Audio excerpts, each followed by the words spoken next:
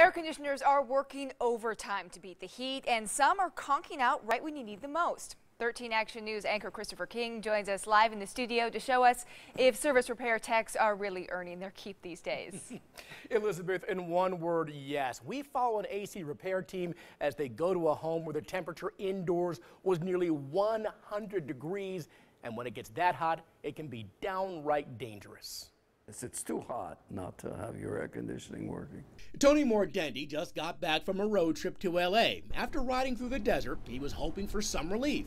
Well, I was expecting a nice, cool house when I got back. But when he walked inside, he got hit with an unforgiving wave of heat. It was like a spa. The bedroom thermostat said 99 degrees. One of his air conditioners died right as temperatures approached 110 degrees. And it's really uncomfortable. I mean, it's like you want to go outside where it was 107 rather than stay in here because there was no air.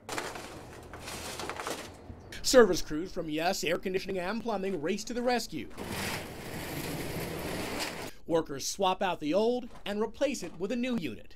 These air conditioners, old or new, are working as hard as they can. And they got there not a moment too soon.